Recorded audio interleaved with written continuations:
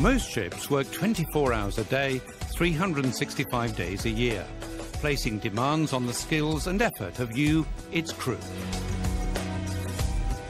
But unlike the ship you serve, you are human and need rest and sleep. Without this, you become fatigued and stressed, qualities that endanger yourself, your colleagues and the ship itself. In this programme and the accompanying workbook, we look at why you need to achieve a good work-rest balance and what measures must be adopted if fatigue, stress and further mental distress is to be avoided, before finally looking at practical ways to create a relaxed and healthy environment on board.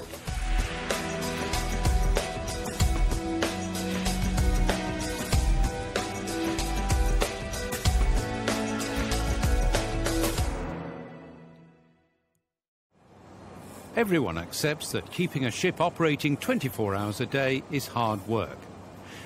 But all ships must have in place a good regime of hours of work and rest based on current regulations, stipulating minimum rest hours and periods of work. So why is balancing work and rest so important?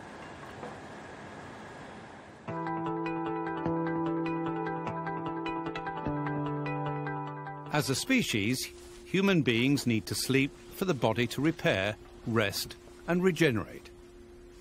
This pattern of behaviour, our biological clock, is referred to as the circadian rhythm, which determines when the body feels active and inactive.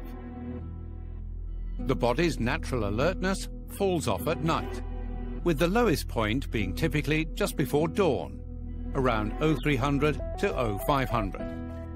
With a further dip occurring during the day between 1500 and 1700. So it's easy to see that irregular hours can easily disrupt this rhythm and sleep loss builds up, producing what is referred to as sleep debt. In time, unless the debt is repaid, fatigue will increase and eventually overwhelm you.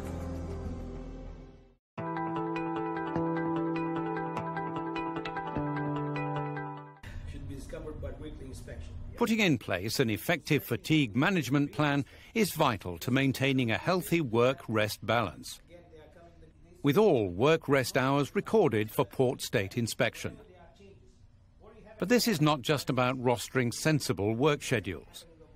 Consideration should be given to the effects of jet lag on crew arriving after long-haul flights.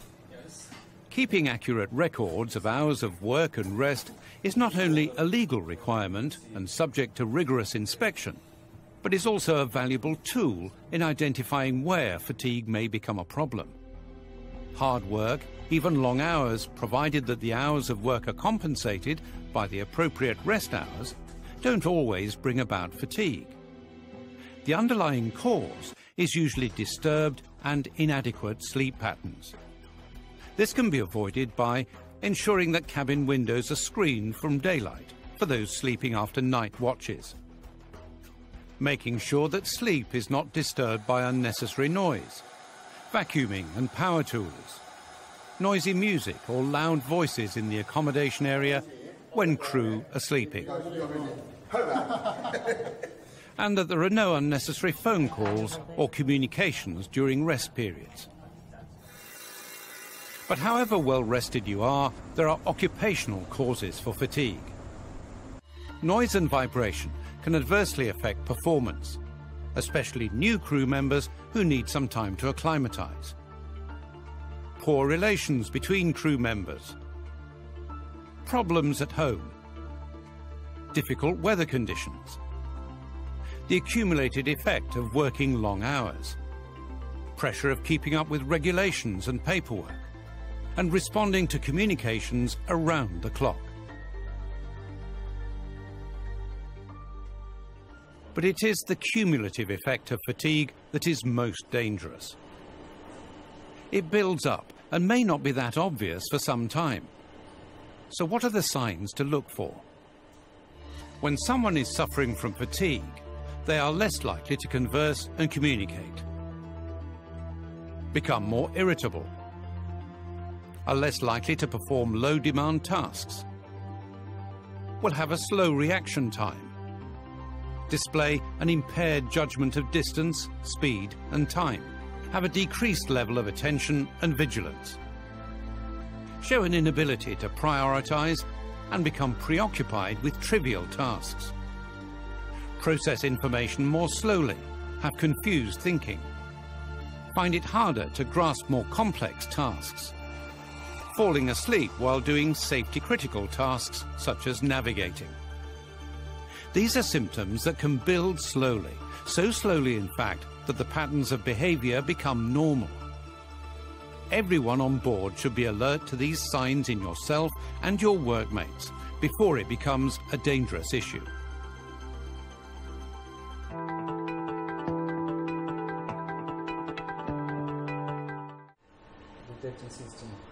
And all these factors are important. Anyone suffering from the effects of serious fatigue may find that they are less able to cope with the demands of living and working. This soon gives rise to increasing levels of anxiety and, worse still, stress.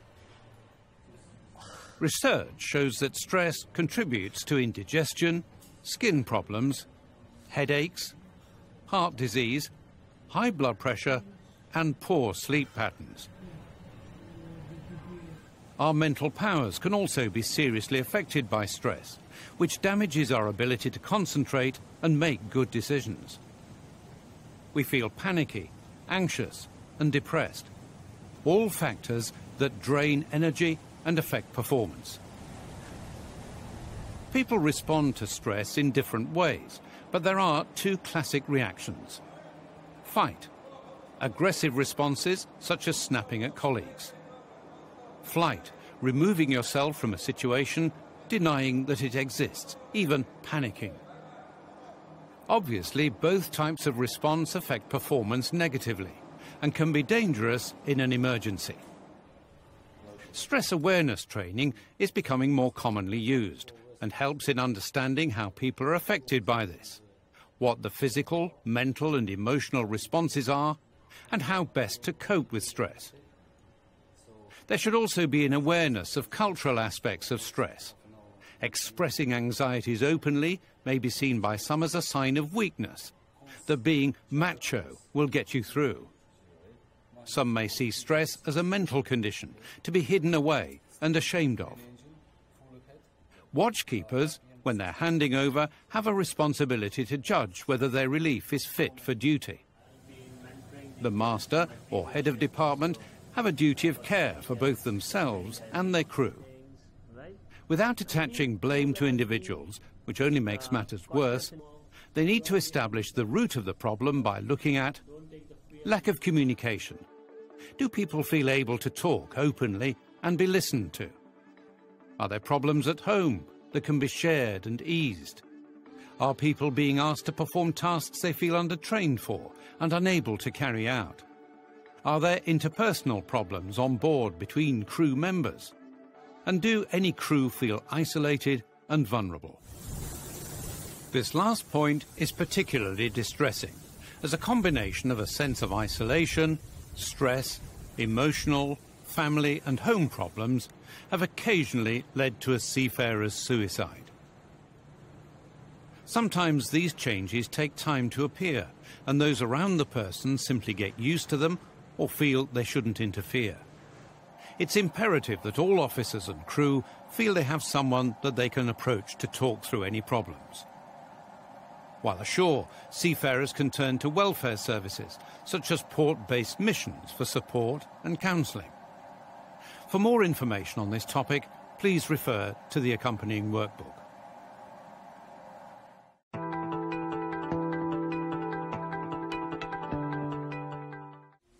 We've looked at the causes of fatigue and stress and the benefits of good, undisturbed rest. But what other activities help to maintain good health and well-being? A good diet. Healthy eating is most important, taking meals at the right time of day and of the right kind. The mess should provide a balanced and nutritious diet. Protein when you need it before work, something light before sleeping. Best not to drink coffee or tea before sleep. Exercise. This is vital. Some ship work is not very physical, and your body needs to work hard to strengthen muscles. Exercise also gives you a feeling of general well-being, good for morale and improved mental health. If the vessel is equipped with a gym, you should make regular use of it. And if there is no gym facility, there are exercise routines that you can carry out in your cabin, as outlined in Programme 4, The Benefits of Exercise. If it's available, play table tennis with your shipmates. It's a good social activity that uses up energy. Activities. Socialising is an important part of keeping the team ethic strong. So make good use of the saloon area, where you can relax, watch movies, play cards. Perhaps you could help to organise team events, such as quiz nights. Vessels should try to provide internet access whenever possible. This is good for morale, as you can keep in touch with family and friends. Life on board can be isolating, and this sort of personal communication will help combat loneliness or even depression. However, internet use can be a fatigue risk if used when you should be sleeping. It's also good to make time to research subjects of interest and study accredited courses for your career development. Very important for one's own advancement and self-esteem. A ship has to work 24 hours a day, and for this it needs a crew that are fresh and alert at all times. This programme has examined many of the key issues, and here are some points to remember. Fatigue affects performance and can be a serious safety risk. International regulations specify seafarers' maximum work hours and minimum rest periods. You should be able to recognise the signs of fatigue in yourself and your crewmates. You can do many things to address fatigue. Social activities, relaxing before going to bed, taking more exercise, eating a healthy, balanced diet, and drinking plenty of fluids can all help to improve the quality of sleep and therefore your alertness. You can get on top of your stress by talking to people, exercising regularly and improving your diet. Talk to your supervisor or head of department about what you can do to minimize your fatigue and/or stress. More details on all the subjects covered in this program can be found in the accompanying workbook. Legislation is very clear when it comes to hours of work and rest, and with good reason. Fatigue and stress can creep up on you, so remember what you've learnt and stay relaxed, alert and well rested.